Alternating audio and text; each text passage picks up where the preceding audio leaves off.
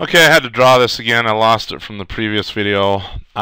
Moving on to this video, remember we're trying to do this pattern here where it's 3 to the 1 plus 3 to the 2 plus 3 to the 3, so on and so forth. And here we're stopping at 3 to the 5. But what if I wanted to add, I'll put a plus here and then dot, dot, dot, add 3 to some arbitrary number n, where n could be 5, it could be 2, it could be 10, it could be 100, whatever I want to be. Say I wanted to write a program to add all these numbers.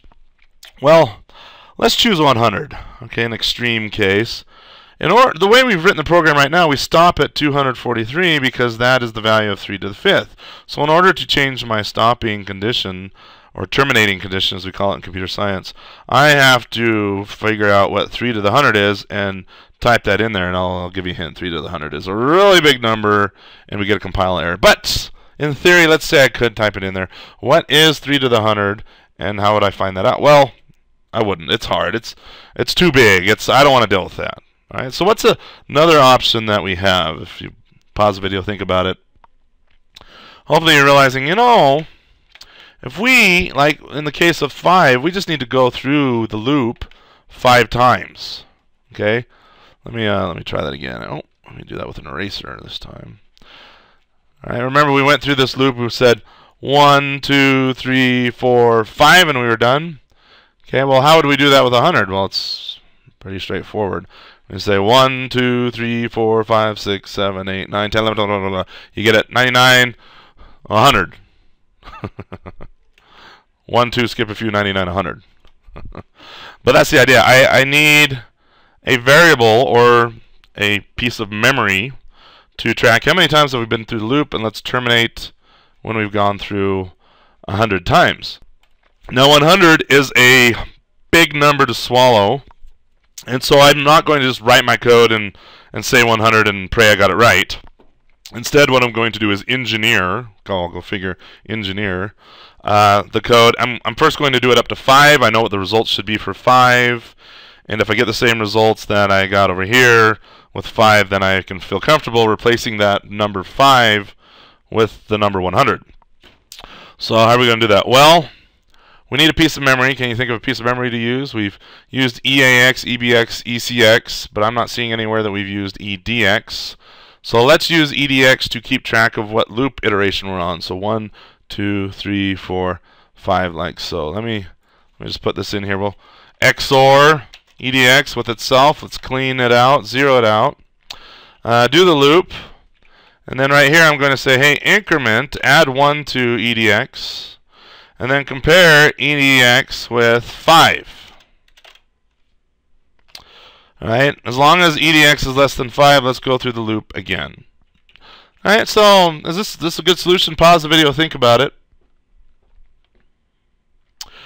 Actually, there's an issue with the solution, and the reason I've coded it up this way is because it's a snag that me and my son ran into. Actually, I think I saw this one come. No, I didn't see this one coming. We both didn't expect it. I forgot that there's certain conditions that will cause this setup to fail. Right? Maybe you know it, maybe you don't. If you don't know it, pause the video again and see if you can notice what's going to happen. Run through it step by step if you have to, and see what's going to cause this to fail. All right, let me start the debugger up. F11, Control Alt D. Oh, look at that. That's frustrating. Can I shrink this? Oh, you know what I could do? We'll put the registers down there. All right, F11. Let's see. Clear out ECX and EDX. All right, ECX and EDX are cleared out. Multiply EAX and EBX. So right now we're on the first iteration of the loop. EAX, you know what I forgot to write? Up here at the top, I forgot to write which registers are tracking what. EBX is tracking this base here. EAX, the accumulator register, it's tracking the current power that we're on. And ECX is tracking the total. There we go. That's good. All right. Multiply EAX by EBX. You can see EAX goes to 3. Add it to ECX. That makes our total 3. Increment EDX. So EDX is now 1. Compare EDX to 5. Well, no, 1's less than 5. Let's do this again. F11. Oh, jump last time back up to here. multiply EAX and EBX again. We're going to hit this with the 3 again. So there you go. Add ECX, EAX. Okay, add our 9 over to here. Increment EDX. So now we're on the second iteration. So EDX will be 2. Do you see a problem? Do you see a problem? EDX is a 0 right now. If I increment EDX, it'll be a 1. Didn't we already do that? Didn't we already increment it and change it to a 1? Why did it go to a 0? Okay, maybe you know, maybe you don't.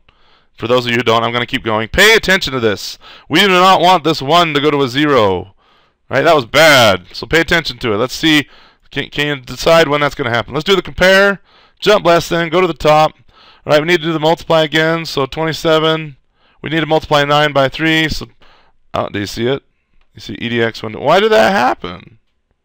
When we say multiply, we're messing with EAX and EBX. What happened? Do you remember? Well,